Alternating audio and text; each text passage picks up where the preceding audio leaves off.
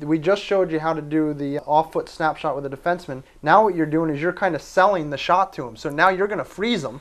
Say that you've come down on this guy 2 or 3 times and taken that off-foot snapshot. Now you've frozen him.